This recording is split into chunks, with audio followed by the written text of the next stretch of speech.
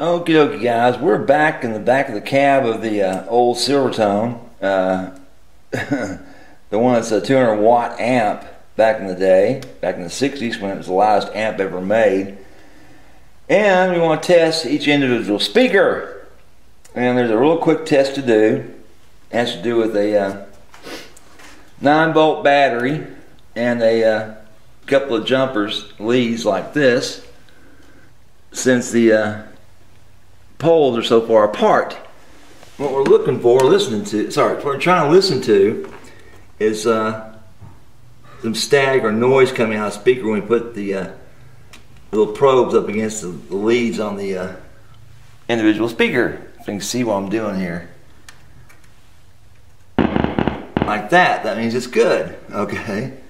Go to the next one. That's good. Alright, let's go to this one. Uh-oh. Oh, that's good. Yeah, that's good. We're just trying for some noise, guys. That's all we're looking for. We're listening to. It produces some noise. Yeah, that one's good. And that one's good. Okay. This cab are working. This is how we do it. Now, if there's newer speakers, the poles are much closer together, and you don't need these little jumpers. The 9-volt, you just kind of place it right there and touch them. You know, make that popping sound to let you know that speakers are all working or not working. You get a dead sound, nothing happens. Well, that speaker's blown. The trouble I've got right now is I have nothing to power this thing to really get it to play loud as it can play. I've only got a 75 watt little line 6 setup that goes on the through the output jack, which is not powerful enough to drive these speakers. So it really needs an individual head that just like the one it's got. But well, you saw the test earlier of the 9-volt and how that's done with a couple of jumpers. And what I decided to do for this guy, is a friend of mine, I'm going to replace these old wires with replacements. These are 60-year-old wires that, since it's in my shop, I might as well go ahead and do it for him and set these up nicely. Now I'm going to be putting on some 18 gauge wire, replace the same stuff he's used here, and just set that up nice and have that, working for him. So that shouldn't be a big deal. But these are, worn out, and it's very possible, as old as they are, they can develop a issue with continuity. And 60-year-old wires need to be replaced. And it won't hurt the antiqueness of the cab itself. So hang in there, guys. We'll heat up the soldering iron and we'll replace these one by one. The red first, of course, get those out of there and go from there. So hang in there, guys. Okay, well, while it's heating up, I'm testing it, and off one falls, so that's the way it goes. Well, the magnets on these things are really strong. A little tool in there to get this thing off here. What am I doing? Oh, actually pulling on the darn cord to the phone, the camera. Yeah, this thing has only got like 2 wires still attached to it on the cable itself, so that really does need to be replaced. And it's wrapped, unfortunately, all the way around this thing, and on the inside. This makes it a nightmare to try to get this off of here. It's got too much solder on it as well. So I've got to get it off this thing. Wow, what a nightmare. That just broke. Alright. Let's just wire off here. Out of that hole. I'll come back later and clean that hole out. Make sure it's available. But, well, it is available. Okay, so it's open. This other one is not. But I'll go ahead and wire this up. And on these, you don't leave any slack on them. You get them, decently tight. Okay, you don't want to have too much slack in them. Alrighty, let's get our tools and get at it. And what I'll do is replace all the white ones or the red ones first and go from there.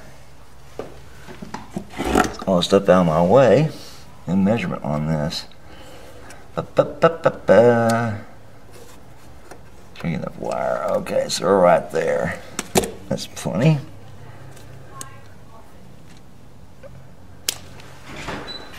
And doing this, you want to make sure you get enough lead on there to use. Alright, so you wrap it around that post as well as go in that hole.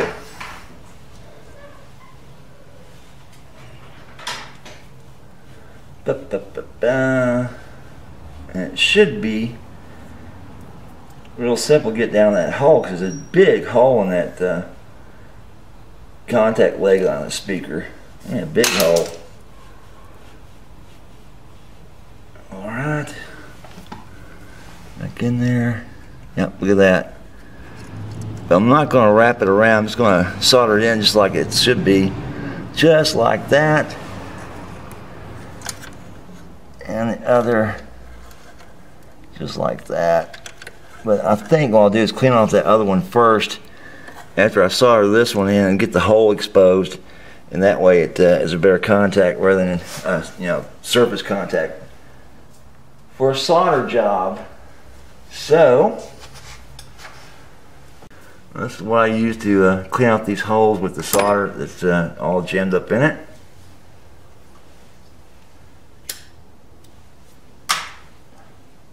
Okie dokie. Let's go ahead and get this other one off here first and then clean this thing out.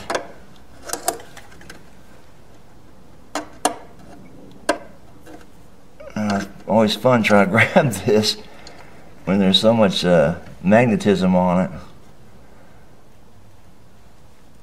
Let's just get that old solder off there.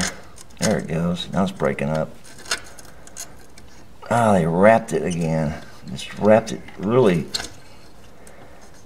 too much. Now I'm thinking, why would they wrap this thing this much? Other than there's an issue with it coming loose for them with other models. You know what I'm saying? Let's try that. Let's try to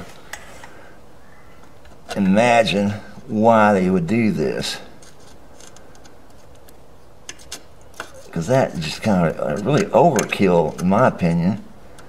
And there's not a lot of advantage to doing it that way. Because if you pull that hard on, it's going to bust anyway.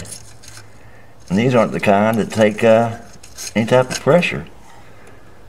But they sure did. Look at the lead on this. Hold on, guys, while I show you on the camera the lead. See the lead, the length on this thing? Wow. I think I'm going to go ahead and do that with these replacements as well. I'm going to go in there and go ahead, instead of just putting in the hole and that's that, do a bit of a wrap. Let's see if I got enough on this one or not. No, I'll have to save this one for later. I can semi-wrap the one on this end and leave that one like that. Now I can twist that too a bit.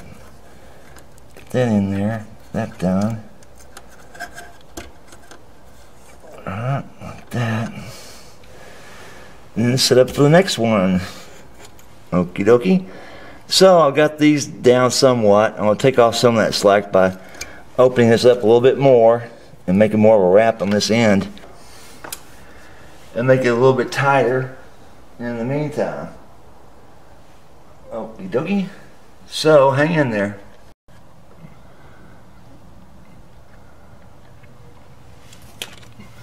Okay, so this one, that's the last of the connections for it. This one I can solder up now. Put it on there, make sure I got good contact with the speaker leg. Make sure it's not going anywhere. Hold on, that's not hot enough. There's a good solder joint right there. Now to the next one. Cut one to run from here to the next speaker junction. From here over to here. And that should be that. I think on the white wire replacement so far. The rest of it is black. The next wire set up for it. What about like, come on hands, out, a long, alright, so that's the length of it. And I can make sure to have enough wire on that exposed so I can get a job done right. This one may be actually the only one I can actually take off here. Not too much trouble. But that post is really loose on this thing. Wow, is it loose. It may need to be fixed.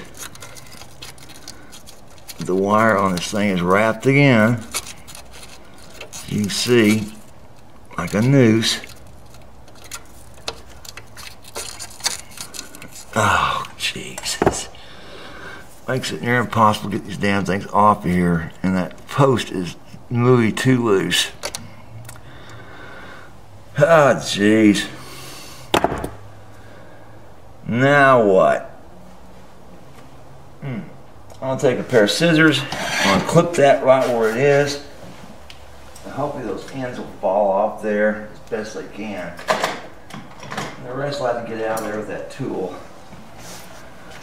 So I need a sharp pair of scissors on the tips. Now again, it's only one connector on this. Connection with the wire, so I don't have to do too much but get all that other crap out of there as best I can so it doesn't contact the speaker hub itself. As you can see, it's wrapped very strangely, like in a noose around the damn thing. And trying to get it out of there is not easy. Oh, why do they do this? Kind of like, well, we're gonna make sure whoever replaces this has loads of fun. I think I'm almost, I got it. Yay! Look at that, guys. They made a noose out of that. But you can't fault them. It's been there for 60 years. Still works. Can't argue with that. Alright, so let's go trim this other wire up. Get enough wire exposed on it. And I can solder both these ends. And that'll be the end of the soldering for a while. So, now we got the last one to get off there, right? And maybe this will be an easy one because I don't see a lot of solder unless it's really wrapped real badly, which is always a potential. I've seen so far they all were. And this post has been bent upwards, so I don't know what that's all about. It got hit by something going inside the cab that didn't belong in there. Yeah, it's wrapped, damn it. And it's bent, so that doesn't help a lot. This one is going to need to be cut too and pulled out differently. So instead of putting too much time and effort into that, cut it and get it out of there. Trim it as close as I can with these scissors. That's gone. And now with my little tool, a little probe, I'm going to try and get underneath that loop, or inside the loop at least, get some of that crap out of there. Like I said, it doesn't all have to come out, just most of it, so it doesn't touch the cab or the base of the speaker. I just want that wire only to touch the post itself. And I had no idea why it's been twisted up like it has been, but I'm really concerned about it bending if I put too much pressure on it. There comes some of that. See that? It's so wrapped in there. I'm going to try to pull it out by getting underneath the loop with this probe. And nothing seems to be working. Does that give me enough relief to get that damn loop off of there? Shit! Oh, frustrating, guys. Very frustrating. Must be a ton of solder on the back of this thing, because it is holding steady. Now it's coming loose. Like it's just this damn tip in there. There's some of it. I get the tip inside of it, I can break it. Break that loop.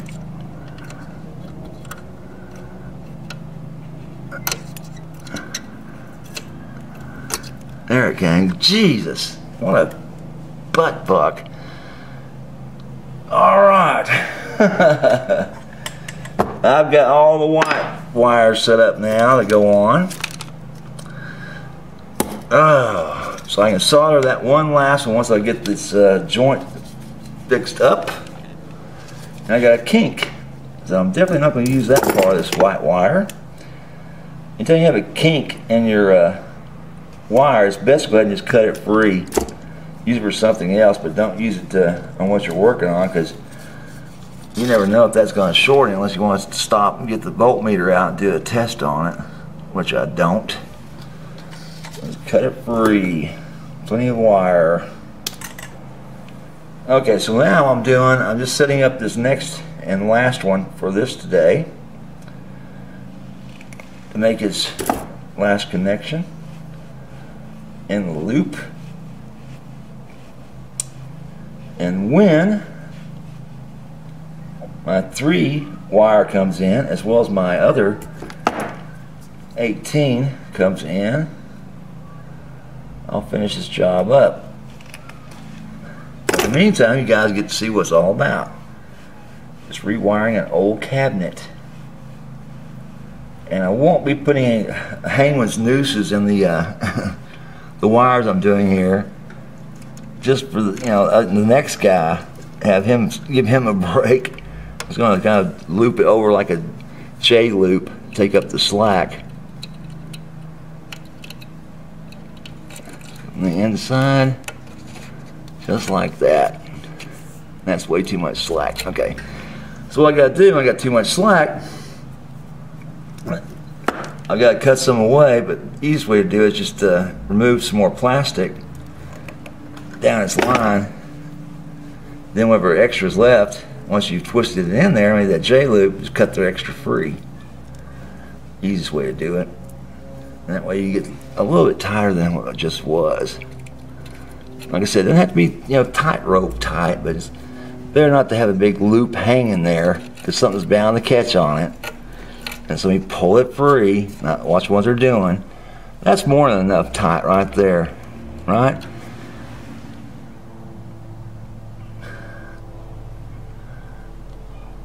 Nope, I don't like that either. Alright, I'm going to have to tighten up more than that. So now I can cut away some of this lead, exposed lead, get in there and expose some more of the wire, cutting the insulation off, try to get tighter than it was. That was just too much wire to start with. Oh, I got that messed up. I didn't measure it too well. I probably should have taken a tape and done it instead of just doing it by the side. Alright, that's got that one. Okay, there you go. That's tight enough. So, I can hit the last 2 spots with solder, and that will be that for this particular amp today, or this cab today. And wait for Mr. Mailman to come with all the other stuff, all the other good tools and toys and such. And lately it seems like all I do is wait for the mailman to bring me things like files and supplies and bone, you name it. They bring me out everything. All right, come on, solder. Give me a good hot solder spot like this. Don't make cold. Damn it, shine. There you go. Okay, so I've got everything shining, everything where it belongs. Well, it should be. Okay. I got one wire that came loose by just being worn out. And touching it got too hot, I guess. It was just on a contact. It wasn't inside the loop itself. I've got one or two wires down here just roughly twisted into the eyelet, waiting for the proper wires to come in from the shop, or from wherever I bought them from. I can't remember. Anyway, also, one other new thing coming into my shop is that I've decided to go ahead, after all these years, and buy a reamer. I've always used an awl that I've had for God who knows. I think it's like maybe my great granddad's handed down all through the years.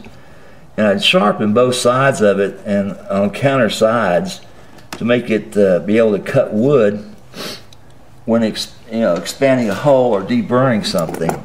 Well, actually just wood only. It's not really made to deburr. But anyway, it's coming in, and I'll be using that to expand some holes and put in some new Fender tuners. Really nice ones. The new style, kind of the double nibs on the bottom, so you don't have to use screws into your guitar's headstock. Of course, you got to drill holes for the nibs, but anyway, that should be really nice for the guy who owns it. And it's replacing some really bad, worn out tuners. So he's going to be really surprised to see those on his guitar when he gets it back, because they weren't that expensive.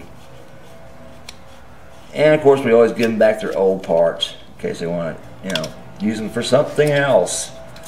But in the meantime, that's it for this project until all the parts show up. So let me just show you around once more.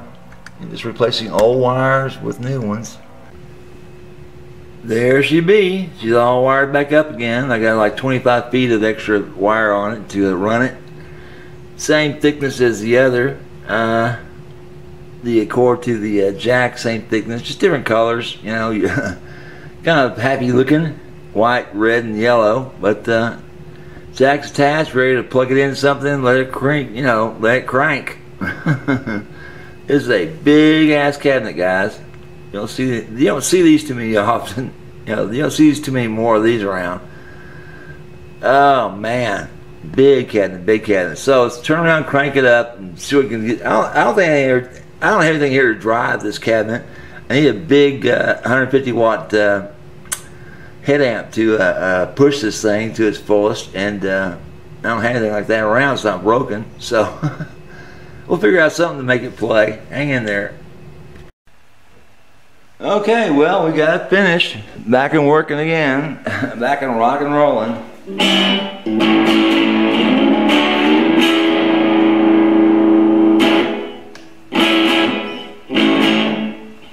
It's not very loud because I don't have much to push it with, guys.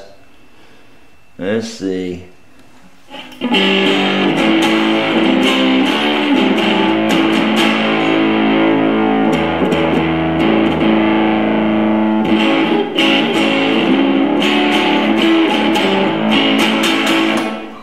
If I had something strong enough to push it, this thing would really have a lot of tone to it, a lot of sound.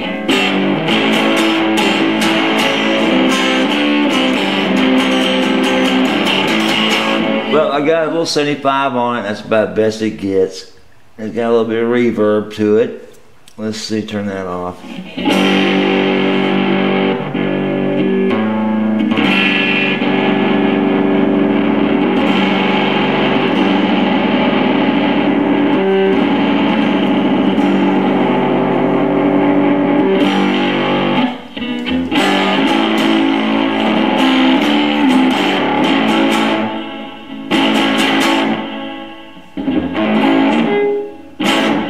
Anyway, if I had like a 200 watt head or 150 watt head, this thing could really drive those speakers, but all I got is a little 75.